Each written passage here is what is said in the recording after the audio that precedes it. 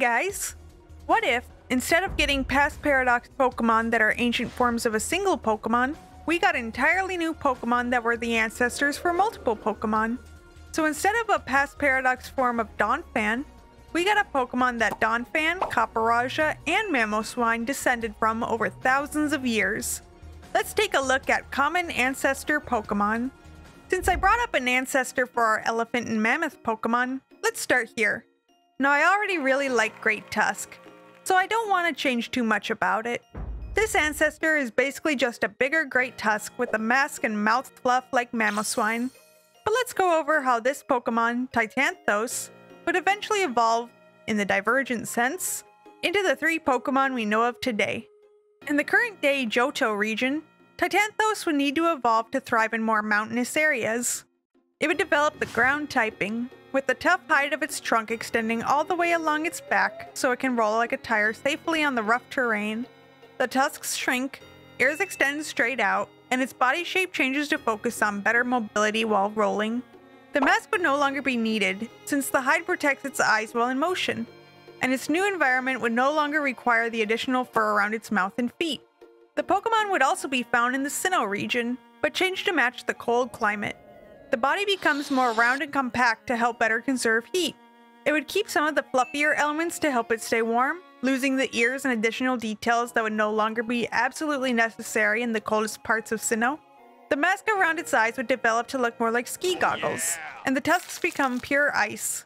It develops some hog elements with its trunk changing to a pig nose, which it uses to find specific food found under the snow and more easily dig them up without damaging them. And finally, we have Copperajah. We don't know exactly where Copperajah originated from, since they apparently aren't from either Galar or Paldea, but I'd like to think that it's from a region pretty far from Johto and Sinnoh. This would explain why it looks so different from Donphan and Mamoswine, as their common ancestor might need to change more drastically for a different climate. Titanthos' body goes from being a rounded rectangular shape to being more obviously rectangular. The spikes on its trunk and top of head turn to claw-like and rock-like protrusions respectively. Some of the furry parts on the body change to markings, the fluff by the feet changing to Copperajah's orange markings, and fur looking like stripes on its back start to affect the skin and become the stripy orange swirls. Titanthos would need to become a steel typing and get a blocky body to help with construction and in mines, where it would need to be large enough to lift heavy materials, but also be able to get through more narrow passages. Over time, the skin becomes copper, giving Copperajah its unique dark green and orange colors as it developed its steel typing. Now let's move on to the common ancestor for all fox Pokemon, Kitsukoten. It was considered to be young and inexperienced, hence why it has Kitsune referenced in its name, but only has the single tail. It stored spiritual energy in the orbs floating around its neck and at the base of its tail. This Pokemon was considered wild and loved to cause mischief by shape-shifting into other Pokemon. As time went on, different elements of Kitsukoten would split off into its descendants.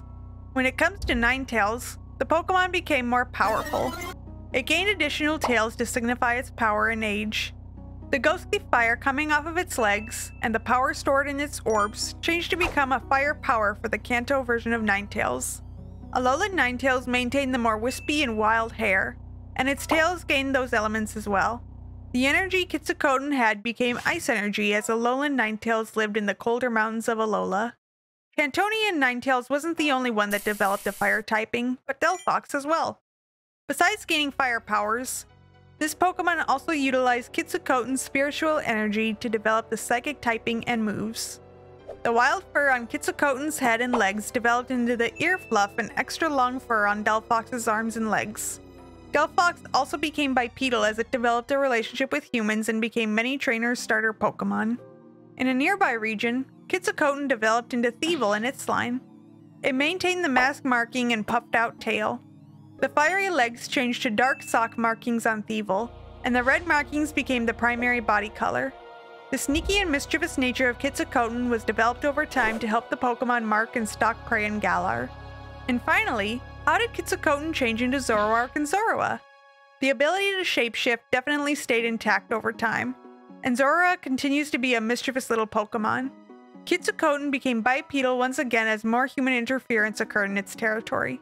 For the original form of Zoroark that we were all first introduced to, The wild fur atop Quetzalcoatl's head grew out even longer, with the orb on its tail transferring over to the end of the hair. You can still see remnants of Quetzalcoatl's back leg flames on the hind legs of Zoroark.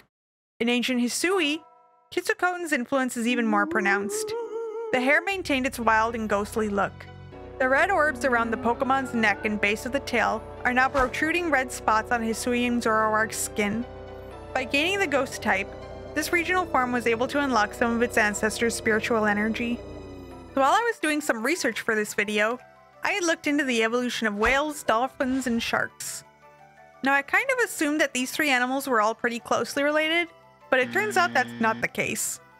Whales and dolphins are like cousins, but there's actually an animal that I never expected would be related to them more than sharks are. But we'll get to that later.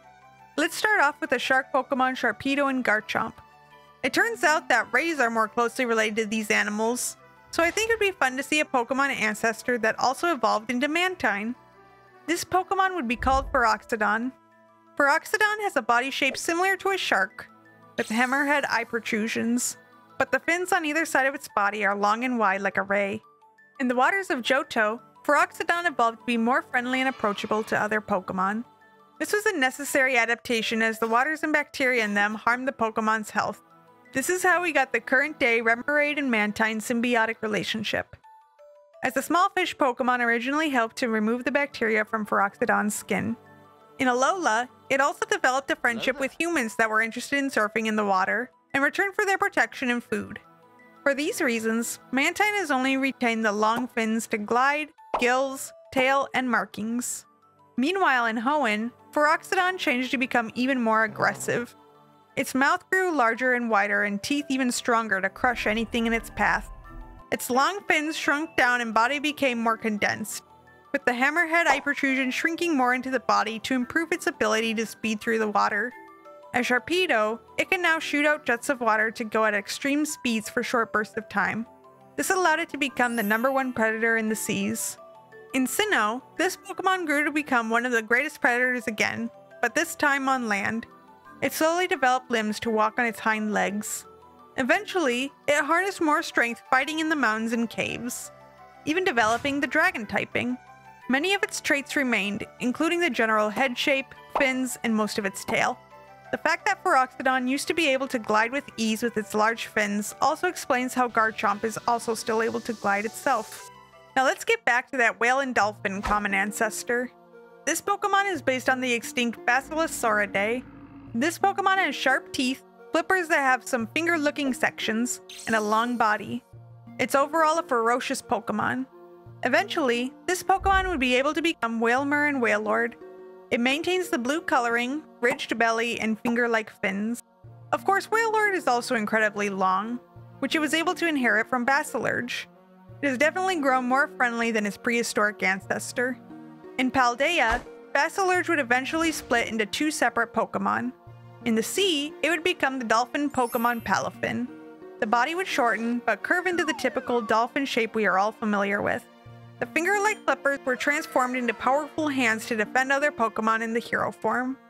Its ferocity has been transformed into a great power and strength that the Pokemon would never have been able to obtain without changing and growing to aid other Pokemon. With some Basilurge starting to become stronger over time, others were forced out of the water when they were unable to aid or befriend other Pokemon. The finger-looking sections of the fins changed to legs for the Pokemon to walk. They eventually found themselves in the cold, snowy mountains, where it would eventually become Satitan. The body changed from long and serpentine to round and short. The blubber already found in its ancestor helped it to thrive in the cold. Basilurge's ferocity transferred to Satitan, who could now be a fierce Pokemon training in the mountains. Okay, so you know how I said there was an animal that was more closely related to whales and dolphins than sharks? Yeah, that animal was the hippo. So by that logic and based on our own science, it would make sense that there would be an ancestral form for our whale and dolphin Pokemon, as well as a Hippowdon. This ancient ancestor would be similar to Basilurge, but with some changes since it's the ancestor for both Basilurge and Hippowdon. I base this Pokemon on depictions of the Pakicetus. It still has a long body and sharp teeth with spot markings, but the finger protrusions on the fins are now webbed paws.